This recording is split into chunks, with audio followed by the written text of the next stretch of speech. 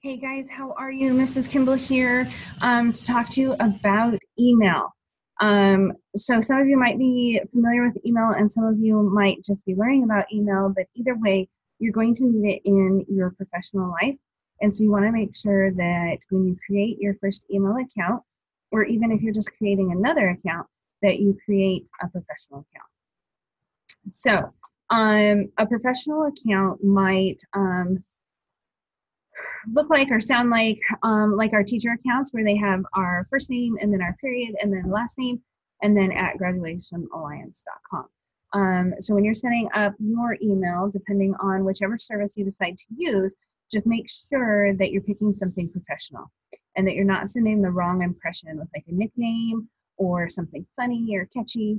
And I have an example for you of that. So many years ago, I was looking through like some employment classifieds, right? Like a little newspaper where people spend money to take out an ad if they're looking for work or if they have a job available or something. Okay.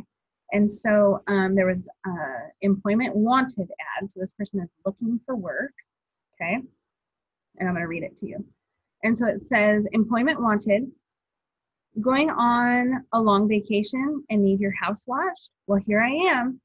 I will watch your house. Just email me at vampire goddess, and then it has like some numbers at the end at yahoo.com or mail me, blah, blah, blah, blah.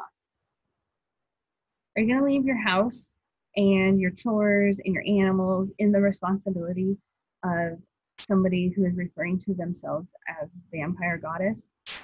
No, right? I'm not going to trust her with my cat while I'm gone or my house.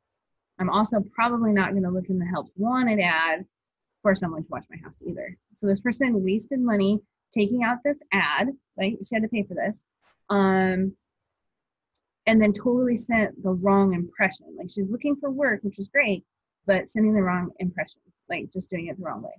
So when you create an email account for kind of your professional life, make sure that you're choosing something that is sending the right impression. Okay.